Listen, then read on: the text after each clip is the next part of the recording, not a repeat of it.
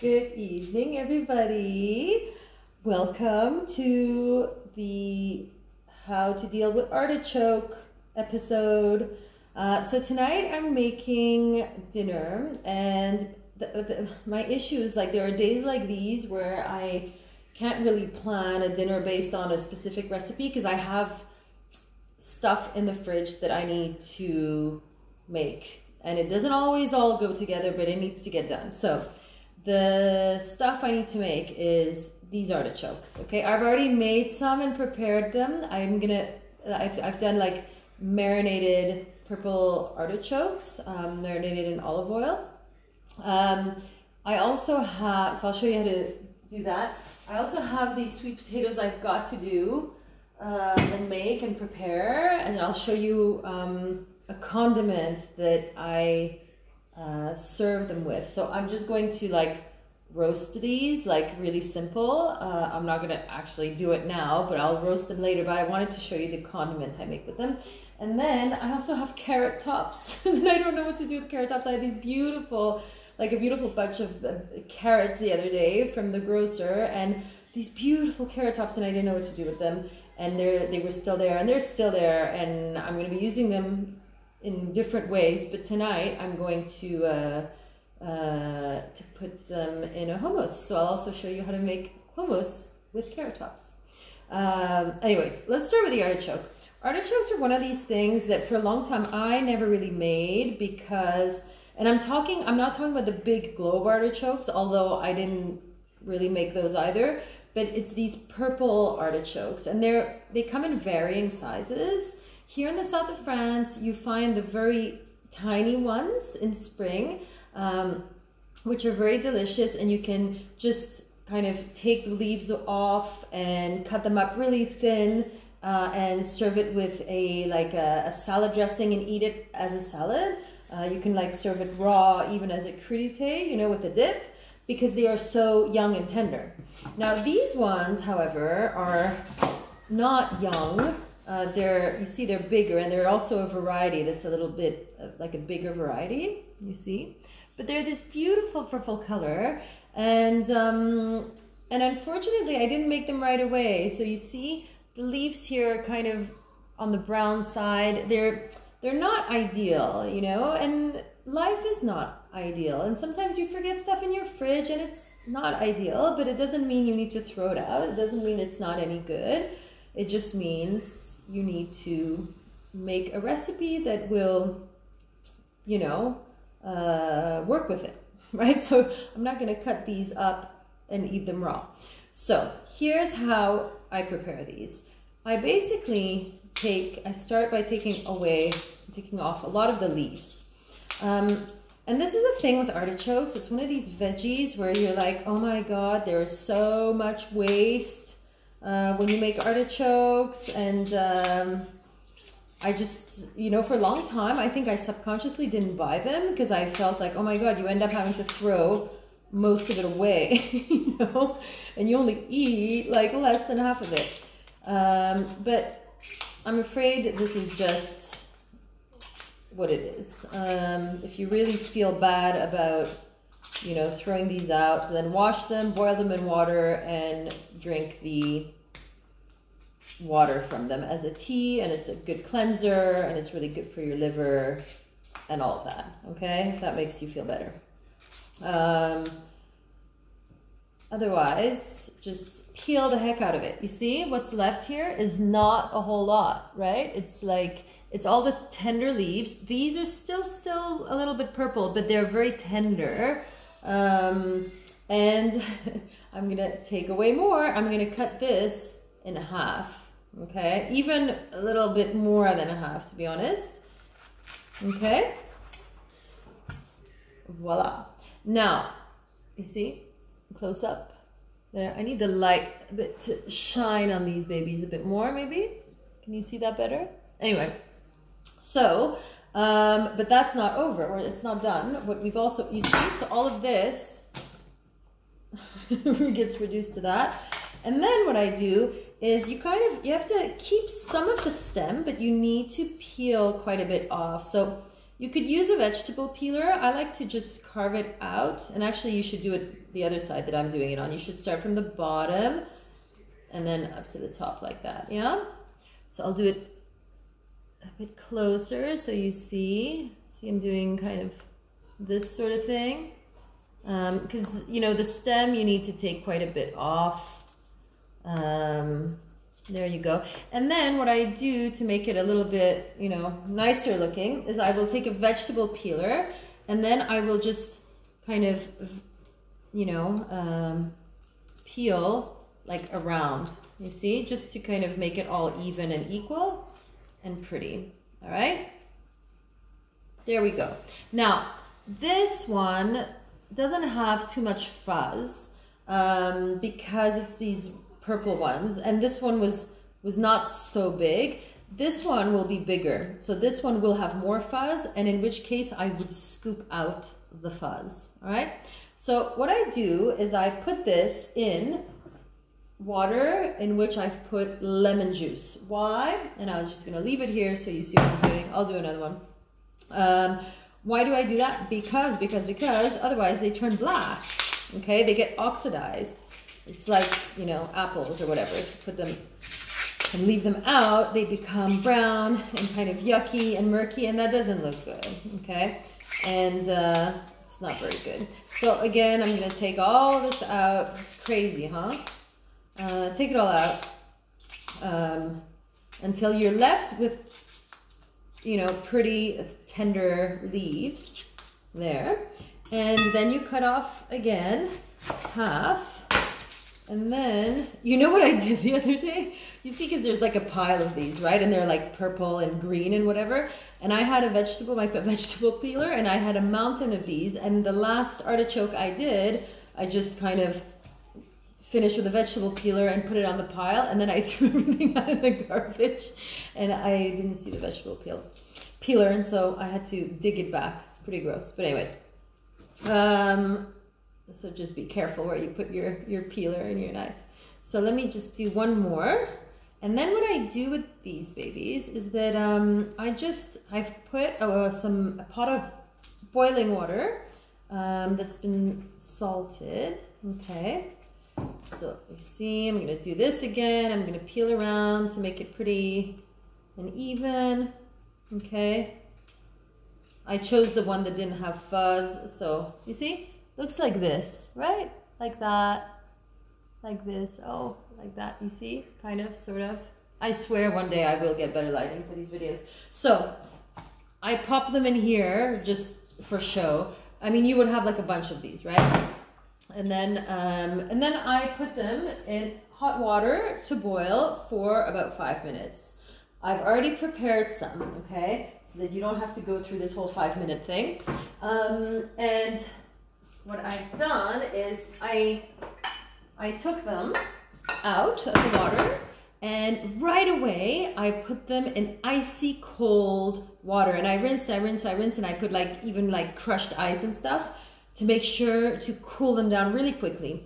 Then what I did was that I patted them dry once they were nice and cool, and I put them in olive oil. See, and then all you need to put is some olive oil, some salt, some herbs, like dried herbs work really well. So I did that, and I leave them here, and you can cover these, put them in the fridge, keep them for like 2 days. They'll keep for 2 days. And I like to serve them up as a side, like for lunch. They're really good, like if you're doing like a grilled vegetable sandwich, you can like slice one up, or you just cut them up, like slice them up, and maybe put a bit of herbs and you know, maybe a little bit of crumble of like crumbled Parmesan. That can be nice. It could be like a little starter.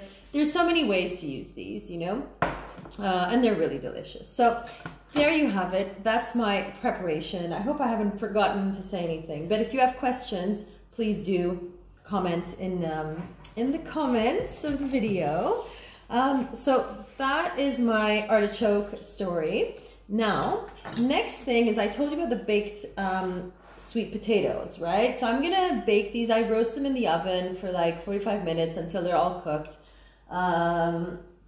And then what I do is I prepare this really nice condiment. So it's butter, okay? I use like this nice grass-fed butter that I will take. So I'll show you. I've done some here, and I mix it with one of these ingredients that I really love, and that's miso. So I took a chunk of butter, okay? Now, let me just, I basically, you know, mash it with the back of a fork. And I unfortunately not have the miso I wanted, okay? So I did this article following, I think it was last week's video, where I tell you, oh, there's all these Asian foods where you need to like, they're really easy to make. There's all these Asian recipes that are easy to make, but you need a few staples in your pantry. And one of those staples that I like to use, and then makes everything really taste so good, is miso. And I like to use white miso and yellow miso because they're mellower. Now all I have is the red one left. It's a very dark miso. So if you ever, by the way, I did the list of pantry items you need if you're doing Asian cooking, and it's like the basic stuff. It's on the website, so go check it out. I think it's even on the homepage right now. Otherwise it's in like food section or something. So anyways, if you're gonna only buy one type of miso, get the yellow one. It's very versatile. It has a nice taste. It's not as bold as the red one. The red one looks black, you see? It's this one. The white miso is very good too. It's very subtle. It's very nice. I will often use either white or yellow in my recipes, but all I have is the red one. So because I'm using the red one, I won't use a lot. So for that big chunk of butter, which was about, let's say, a quarter cup, I will put like a teaspoon, maybe a bit more, you know, like, yeah, a teaspoon of this. Yeah, I'll put a little bit more of the red one. Whereas I would put, you know, probably 2 teaspoons of the other one. Okay, and then I mean adjust, right? You then need to like mix it really well, just with the back of a fork, as if you were mashing potatoes with the back of a fork. If you ever mash potatoes with the back of a fork, I don't know if people do that, but anyways, you know what I mean. And just kind of really mix it well. Get good quality butter for this, because it's just good quality butter. You should always get good quality butter anyways. You know, you don't need to eat a lot of it. The things that I don't eat a lot of, and it's like a treat or whatever, I like to get like the good quality stuff. All right, so you've got this wonderful butter. Now what you can do with this butter is you can put it in a like a saran wrap, you know, like a plastic wrap, and then just freeze it, like roll it up, freeze it, and then cut it up into slices, and then you just plop it on your baked potato, and it's so good. But you can also plop it on like steamed vegetables, you know, or just, you know, grilled vegetables, on veggies in general. But it goes so well. So look at this. If you see this miso butter, okay, right? It looks like it's like super creamy. It's really delicious.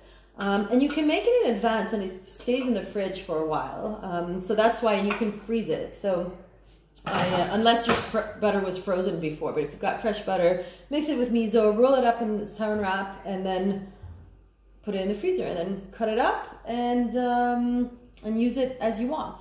It's really delicious. So these guys are done. So I'm going to strain them. Okay, I'm gonna put this here. I'm gonna strain these and right away put them in water that is freezing cold. Right, good. Now, on to my last recipe. I'm trying to like go a bit more quickly than I usually do.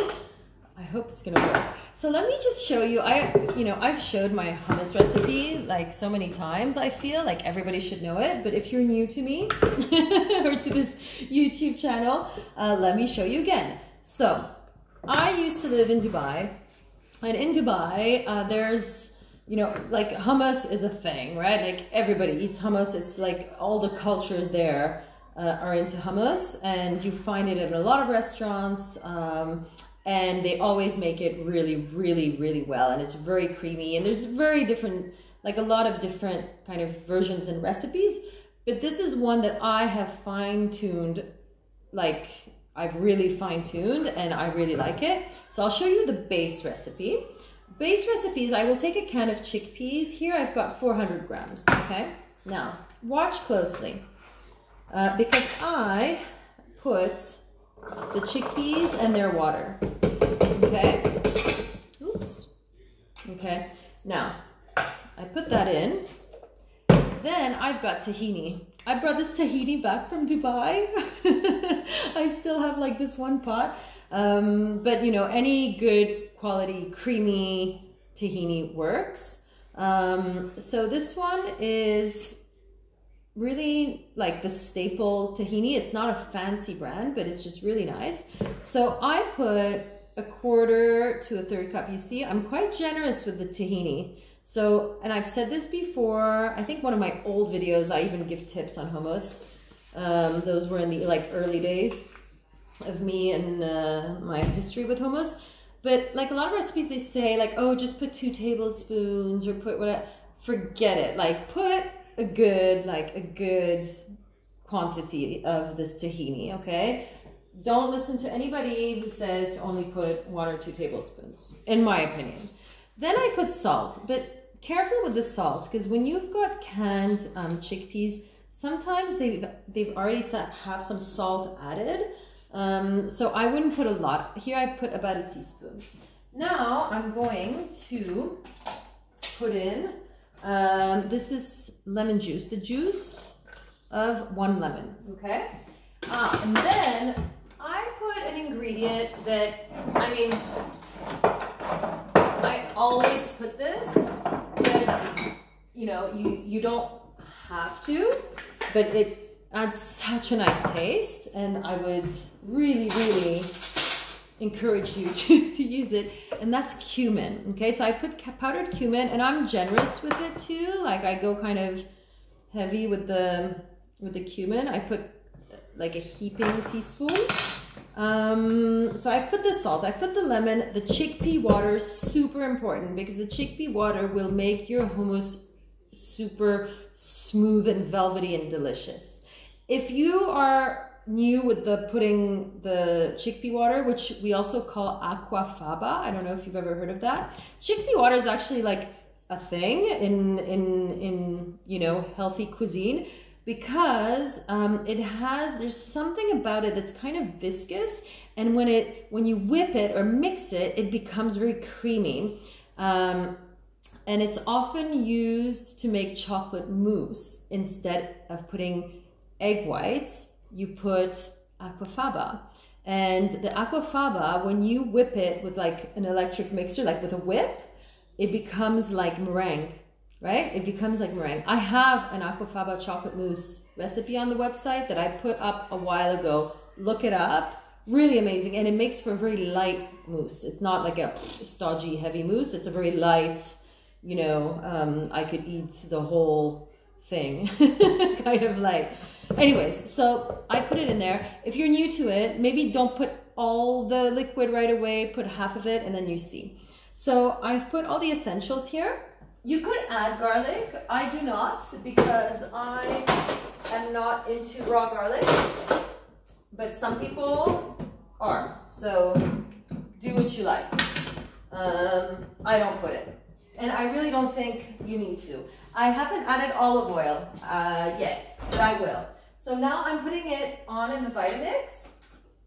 Oops. And then I put it on. Yeah.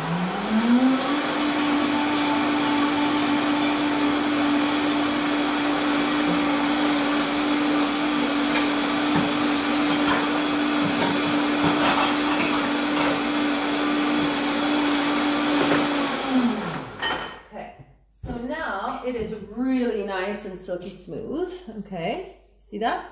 Now, what I'm gonna do at this point, you can either serve it right away, obviously taste it, test, and make sure you like it, and you know, add salt, pepper, lemon juice, and cumin or whatever to season. And you could serve it like that. In Dubai, what I used to often do is serve it with za'atar. So za'atar is this mixture of, za'atar is this wild thyme that you often find in Middle Eastern cuisine, especially like in the Levant and like Lebanese cuisine. And they dry it. You can eat it raw if you find it. You don't find it so much over here, but over there you can eat it raw like in salads. But we know it mostly in the Western world as like dried up, like dried thyme. And then it's mixed with sesame seeds and a few other ingredients. And I'll show you, if you're not familiar with it, what it looks like. This is a Palestinian za'atar. It's quite, or that's, I don't know, it's called Palestinian za'atar because that's what it was called when I bought it, but in bulk. But there's many, you know, different variations, different colors. So what I would do is I would normally serve it in a bowl, sprinkle with za'atar, and douse it with olive oil. I'm not doing that tonight because I have carrot tops that I need to use. So I've got about like almost 2 cups. Make sure it's very dry. These are just like, this is like carrot top, right? You could put parsley, you could put coriander, you could put, I mean, honestly, this is like the sort of thing that you could put kale, you could put basil, I mean, you know, just whatever greens you're into. And you put it in there and you blend more. Now, if you wanted to put other ingredients, you could. Instead of, if you don't want it to be green, you could put half a beet cut up in little pieces. You put it in there. It can be cooked or it can be raw. Raw works too if you have a Vitamix. If you don't have a Vitamix, if it's a normal blender, then cooked beet. You can put carrot, you can put sweet potato, you can, if you're putting herbs, you can also put avocado to make it like extra green. So I'm gonna blitz this for another little bit.